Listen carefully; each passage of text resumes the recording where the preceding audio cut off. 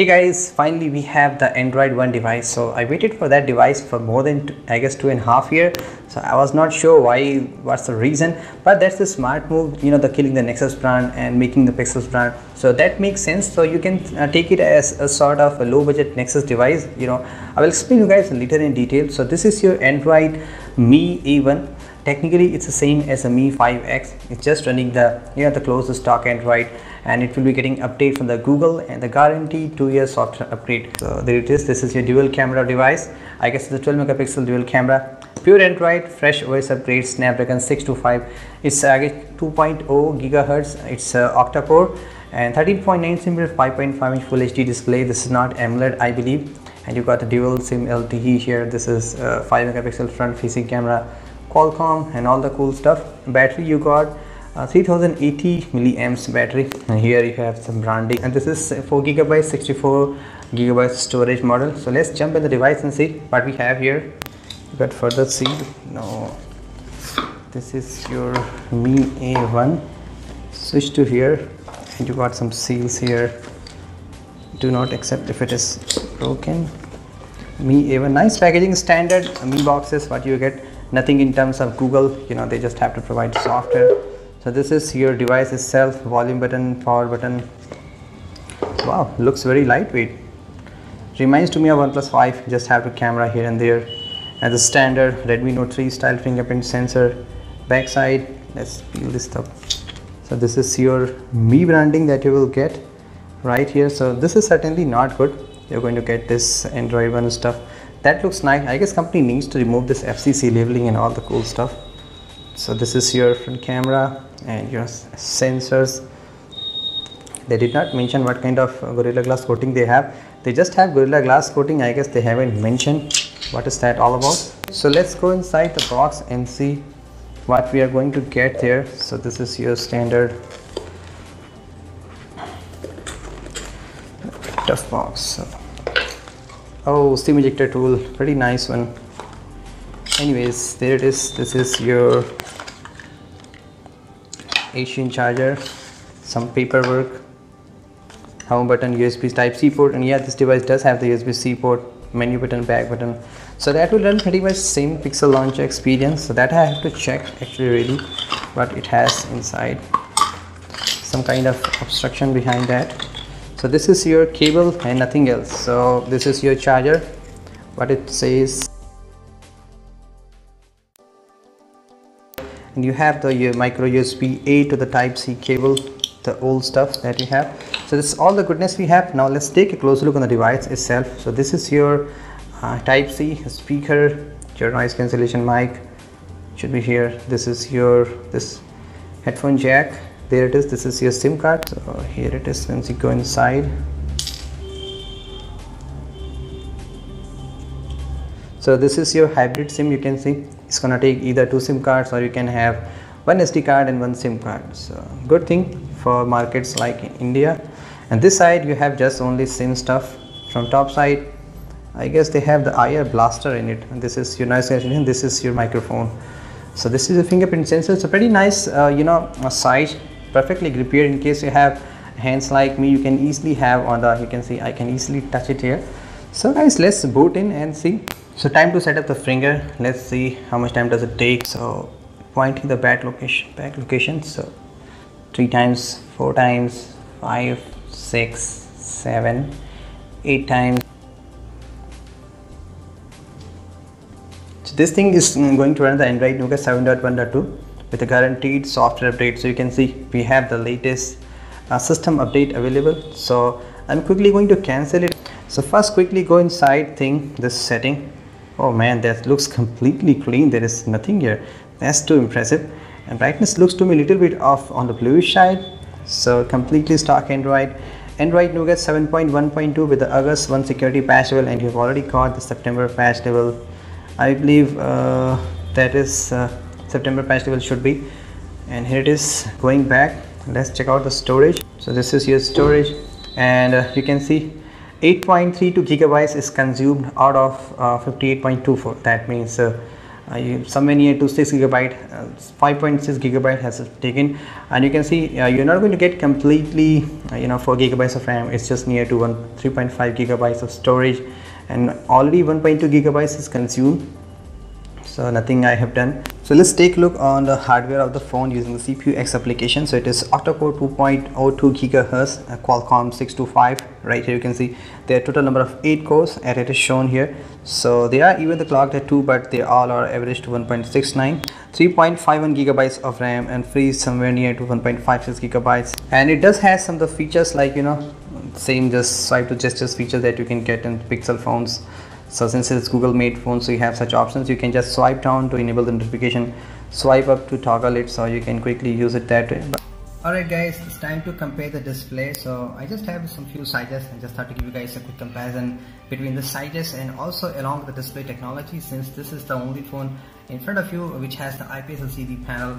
And right here you can see this is the 6-inch display, and this one here is the Galaxy S8 5.8-inch display. This is your 5.7-inch display. I'm just aligning them on the bottom. So this is your Pixel 5.5-inch, this is another OnePlus 5, and this is your 5.5-inch display. So you guys can compare. So let me show you quickly from here to here. So I have set them both on the maximum brightness. Right here you can see.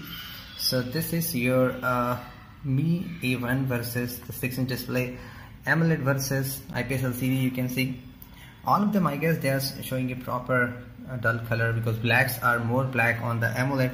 You can see this is a little bit washed out. So comparing with the same 5.5-inch display, this is your OnePlus 5 which has an AMOLED panel, and this is your Mi A1. So just compare how much difference it looks like. So if you're worried about the display quality, so probably this will give you a better idea. Should we go with the AMOLED panel? So you should be going with this phone. And there it is, this is your Galaxy, the best display available in the market. So compare the sharpness that the Galaxy gives, and it is again set at the Full HD Plus display, not on the Quad HD display. This is on the Full HD Plus display. So image again looks pretty sharp. You can just see the flag color. How does it looks like? I mean, I think the phone camera won't show you that much details, but here it is. This is, you can see the inky black color, the red color looks like. And give you guys some size comparison, how much this phone has this thickness. So I will remove this case first from this case, and this is the slimmest the mid-range phone that you can get in the market. And this is your 7.25 mm thickness compared to this, you can see. So this is your comparing of the size and the overall thickness. So pretty much same design, you can see. You got the same dual camera setup, right? You have just LED placement is different, fingerprint location is slightly different, and the antenna band design are pretty much same, but this is a slightly more black side and this is not on that black side. On the front side you can see this is your how it looks like. So except the fingerprint sensor, they looks very identical. You can see looks super sharp. On the other side, let's talk about some camera a little bit. I will be covering guys all the features in detail video very soon, so I'm just going to start from now. So this is not the Google camera, but you do have optical zoom 2.x. So this is one, this is 2x. So that's how it looks like. And let's see, and I'm going to show you guys this thing, whether this thing is truly natural or not, because I can see the plant in front of me. So it is showing you a slightly extra color. It is not that green the plant is, it is showing you some extra colors. And see how much macro shot do we can take. So there it is, this is Parker. Let's see how further we can focus. So I need to do a tap to focus, then I can read it. This is the max I can take. So this is your photo. This is the second, this is the 2x zoom, this is the normal. So you don't have all the Google camera installed because this is a Mi UI 2.8 camera. Due to 2x feature, they have to optimize a slightly bit of them, and they don't have this, but they still have this HDR feature. You can turn them on. No auto HDR plus, this is simple HDR, you can turn on and off. Flash option is here, auto off and on. So stay tuned to the channel for more camera coverage. I will be showing you guys comparison with the best camera phones that are available. Now talking about the Note 8 and the iPhone X, the Galaxies and the Pixel obviously. Let's talk about the launcher that is running here. So this is not exactly the 100% pixel launcher that you will get here, but you have all the features like the quick app shortcut. Since this is Android Oreo, so you have some different widget options. So let's try on the camera. So camera, I guess, is not supporting as of now, since this is not Google camera, so they don't have such options. And here you can see you have this Google messaging services here, and photos, trying on the photos. So it shows I'm feeling lucky, some Google search. Getting inside, let's try some of the applications setting. So it does have the same right here, you can see battery usage, WLAN, and when it will get the Android Oreo, obviously you're going to get some extra features like that notification dots feature and all the cool stuff. But you do have the Google Now swipe feature. And going inside the setting, so since this is pixel launcher, you have this all Android Oreo features. You can change the shape, but I'm sure you're going to get this feature very soon when this device is going to get Android Oreo, since this is stock Android, so you'll have such features too. Now let's talk about the fingerprint sensor, how fast it is. So just take a look here, just take a look on this table. All right, 3 2 1. So there is a slight delay, 3 2 1. So now take a look from here, 3 2 1, 3 2 1.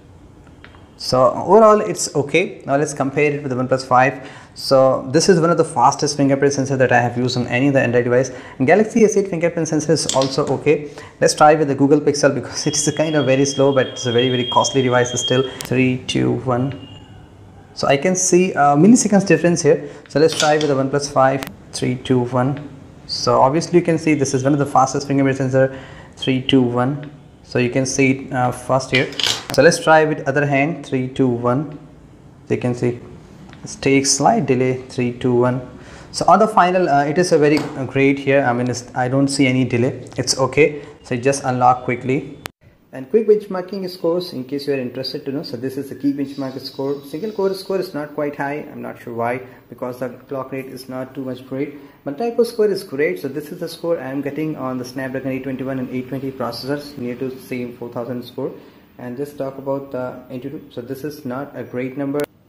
So if you guys notice carefully, what I'm seeing here, there is a slight frame drops. The 3D rendering is not as great. Maybe the GPU is not quite high. Once you really ran it, you can say that. And even though it's a stock Android, I was hoping something to be quite better. You can see this side here, the flowers and trees, they are not moving as fast. I was getting an older processor, but still this is what I felt. But I will show you guys a real gaming test review, maybe running the high games, whether we have any frame drops or not. So guys, there you have it. This is your Mi A1 unboxing and the quick review. So let me know in the comments what things do you want to show. Especially I will be showing you gaming comparison, gaming review also, and software tour. What is the difference comparing the stock Android Pixel phones and the Nexus phones.